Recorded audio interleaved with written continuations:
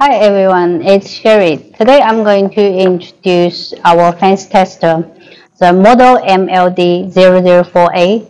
It's a fence fault finder with backlights. It's made of ABS and copper.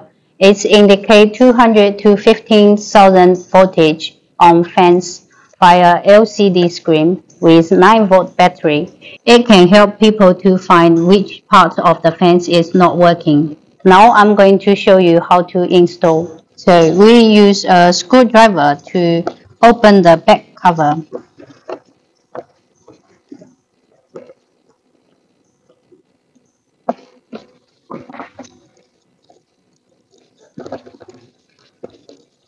And then we put the battery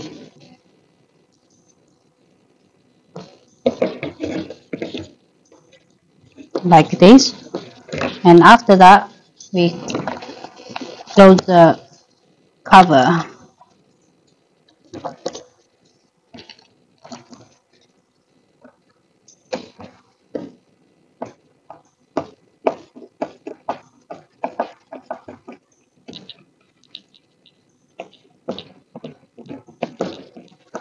After that, we press the button.